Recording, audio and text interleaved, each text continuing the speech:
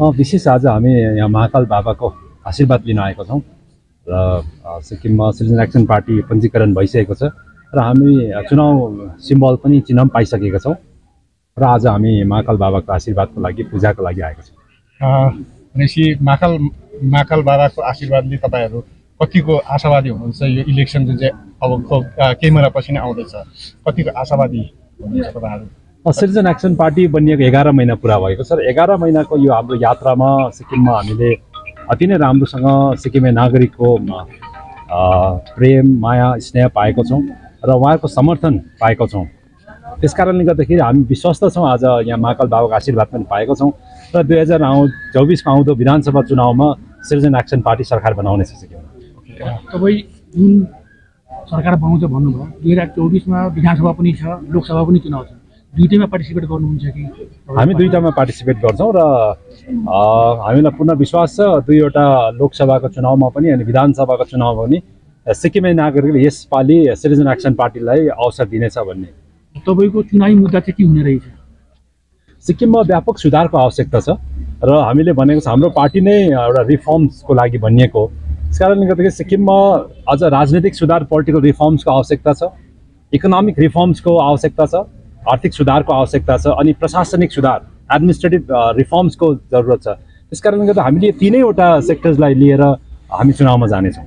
Actually सिक्किममा नि अब इलेक्सनको लागि त सबै तयारी भइसकेको छ र बिजेपीले भर्खरै राज्यसभाको एमपी क्यान्डिडेट पनि चयन गरिसकेको छ, बिजेपीकै एकजना एमएलएलाई लिएर है। के भन्नुहुन्छ? किनभने त्यहाँनिर त एसकेएमको जुन चाहिँ 19 जना एमएलए छ उनीहरू त मेजोरिटीमा थियो, उनीहरूको के अरे राज्यसभामा जित्ने लगभग निश्चित तरै पनि त्यो सिट राज्यसभाको सिट बिजेपीलाई छोडेको जस्तो लाग्दैन तपाईँहरूलाई? के छ तपाईँहरूको भ्यूमाथि?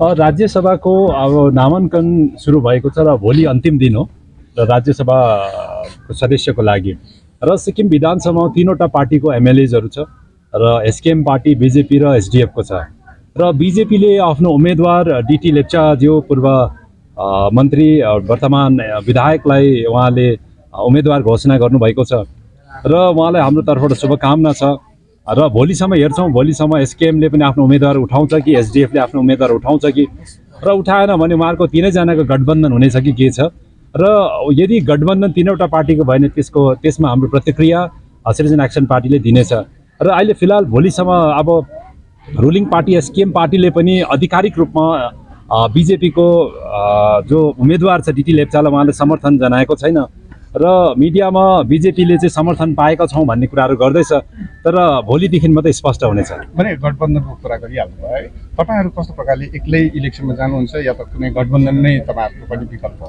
अहिलेसम्म पार्टीको निर्णयअनुसार हामी कुनै पनि पार्टीसँग गठबन्धन गर्ने छैनौँ र हामी जुन चाहिँ विचारधारामा पार्टी बनिएको छ सिटिजन एक्सन पार्टी जुन चाहिँ कजको लागि बनिएको छ त्यो विचार कुनै पनि पोलिटिकल पार्टी सिक्किममा हाम्रो विचार मेल खाँदैन। त्यस कारणले गर्दाखेरि हामी आउँदो चुनावमा सिङ्गै जानेछौँ। एक्लै जान्छ? हजुर। अनि कतिवटा सिटमा तपाईँहरूले 32वटा सिटमा तपाईँहरू दिनुहुन्छ? हामी 32वटा हजुर। राज्यसभामा त यो विधायकहरूले मात्रै भोट लाउनु पाउँछ, त्यस कारणले गर्दा हाम्रो 11 महिना मात्रै भयो पार्टी बनिएको र हाम्रो कोही विधायक छैन। त्यस कारणले गर्दा राज्यसभामा हामी पार्टिसिपेट गर्ने कुरा आएन, तर लोकसभा र विधानसभामा हामी पार्टिसिपेट गर्छौँ। लोकसभामा क्यान्डिडेट कसलाई केही छ त्यस्तो प्रोबेबल क्यान्डिडेटको नाम अहिलेसम्म?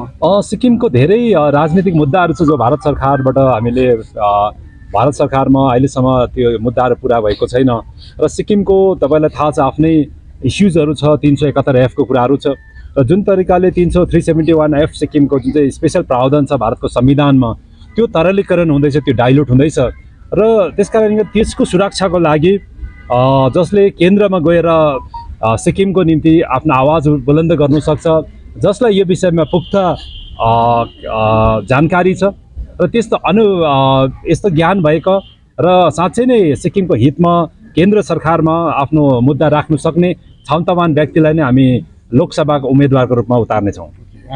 सिक्किमको कुनै पनि नेता दार्जिलिङ आउनु बित्तिकै एउटा क्वेसन त्यो अगाडि आइहाल्छ सायद स्वाभाविक त्यो प्रश्न है।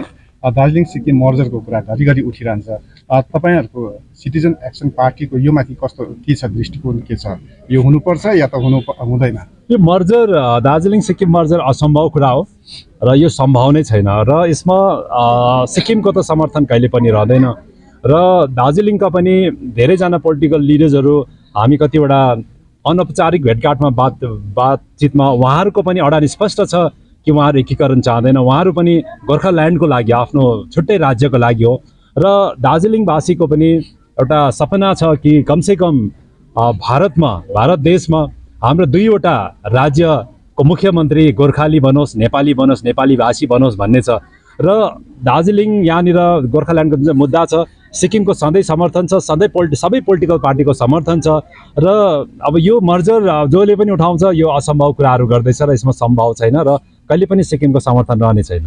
भावी रणनीति के छ तपाईँहरूको इलेक्सनलाई लिएर?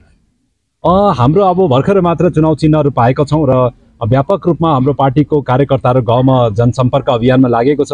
सबैलाई भेटेर हाम्रो पार्टीको नीति सिद्धान्त कार्यक्रमहरू बताएर हामी अगाडि बढिरहेका छौँ र पार्टीको सबै तहमा आफ्नो जति कमिटीहरू कन्स्टिट्युट बनाउनु पर्ने बनाइसकेका छौँ र फुल फ्लेजेड तरिकाले चुनावी यो मैदानमा हामी उत्रिनको लागि तयार छौँ। सिक्किमको इन्डिया एलायन्सलाई कस्तो प्रकारले हेरिरहनुहुन्छ तपाईँहरूले? इन्डिया एलायन्स छ अब त्यसमा अब हाम्रो त्यस्तो प्रतिक्रिया केही छैन किनभने इन्डिया एलायन्स जो पनि छ आज सिक्किममा काङ्ग्रेसको अस्तित्व विलिन भएर गएको छ र नेसनल पार्टिजहरू सिक्किममा एउटा जुन तरिकाको सिक्किमे जनताको भावना छ कि विचार छ त्यसमा national party political party fit हुँदैन। त्यस कारणले गर्दाखेरि त्यस्तो इन्डिया एलायन्सको सिक्किममा इम्प्याक्ट केही छैन र चर्चा पनि छैन सिक्किममा।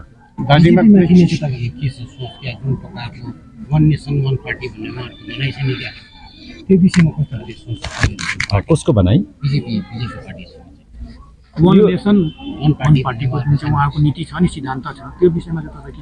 अब यो भारत जस्तो विशाल ठाउँमा विशाल देशमा अब यत्रो ठुलो डाइभर्सिटी भएको कन्ट्रीमा वान नेसन वान पार्टी कल्पना गर्नु पनि असम्भव कुरा हो र त्यो सोच लिएर कुनै पनि पार्टी अगाडि बढ्छ भने त्यो देशको लागि घातक हुनसक्छ बादमा। त्यस कारणले गर्दाखेरि अहिलेसम्म उहाँहरूले पनि वान नेसन वान पार्टी नै हुनुपर्छ भन्ने कुराहरू कहीँ गरेको आधिकारिक रूपमा चाल पाएको छैन तर यो चर्चाको विषय हो। तल्लो तहमा चर्चाहरू हुन्छ तर देशमा त्यस्तो कुरा सम्भव छ जस्तो हामीलाई लाग्दैन।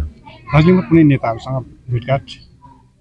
त्यस्तो भेटघाटहरू केही छैन। आज हामी खालि महाकाल बाबाको आशीर्वाद लिन आएका छौँ र उहाँहरूसँग भेटघाट छैन तर पनि हामी छिमेकी राज्य हौँ र हाम्रो पार्टीको जो इलेक्सन कमिसनमा हुने प्रक्रियाहरू टोटल सबै कम्प्लिट भइसकेको छ र जति पनि दार्जिलिङमा रहेको पोलिटिकल पार्टिजहरू छ हाम्रो पार्टीले चाँडै नै उहाँलाई पत्रचार गर्नेछौँ र हामी पनि उहाँहरू हाम्रो पार्टीको बनिएको कुराहरू पार्टीको अडानहरू उहाँलाई जानकारी गराउनेछौँ र त्यसमा हामी यहाँको जति पनि पार्टीहरू छ हामी पनि उहाँहरू सहर्तापूर्वक हामी एउटा माहौल बनाउनको निम्ति उहाँहरूसँग हामी पत्रचार गर्नेछौँ। दार्जिलिङको भूमिमा बसेर सिक्किमको जनतालाई सिक्किमको भोटर्सलाई के अपिल गर्न चाहनुहुन्छ? यही अपिल गर्न चाहन्छु सिक्किमलाई कि सिक्किमे सबै नागरिकलाई दार्जिलिङका सबै जनताहरूले सिक्किम राम्रो भएर जाओस्।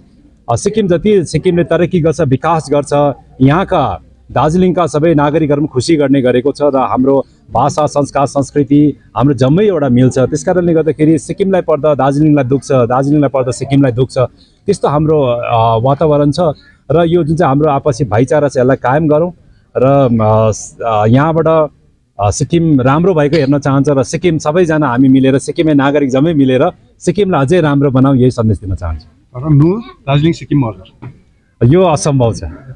यसमा सिक्किमकै भावना त्यही छ र मलाई लाग्छ कि ज्यादाभन्दा ज्यादा दार्जिलिङको नागरिकहरूको पनि यही भावना छ।